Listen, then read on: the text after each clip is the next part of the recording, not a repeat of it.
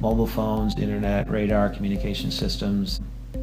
There's really just no way to push the technology forward without the kind of software tools that ADS provides.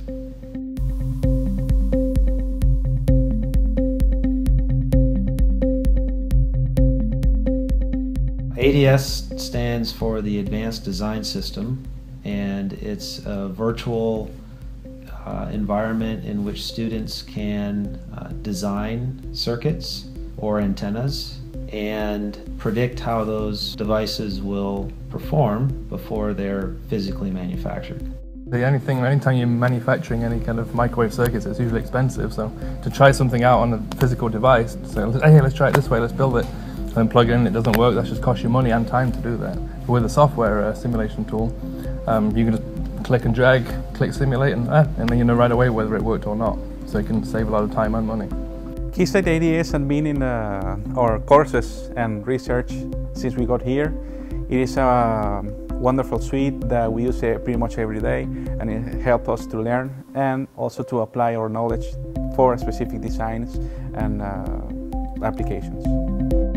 The software is used throughout the electrical engineering curriculum. Over 100 students a year who pass through the program learn how to use ADS and get exposure to its capabilities, and they're essentially stepping into a virtual design space that is what's used by 80% of the engineers in industry today.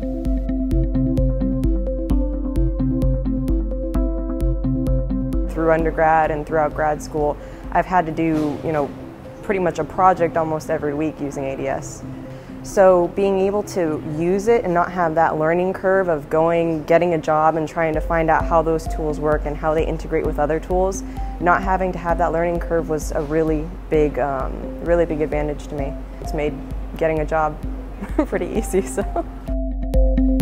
I'm an RF engineer with monolithics. We work a lot with radio frequency components. What we do is kind of special.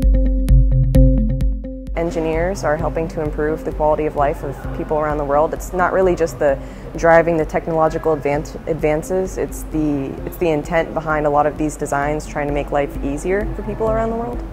As electrical engineers, we like to think that we're a fundamental part of society, and we do bring, as a community, we bring a lot of beneficial technology to society. Not sure where the world would be today without this technology. Thank you. Thank you, Mr. Haley. Thank you, Mr. Haley.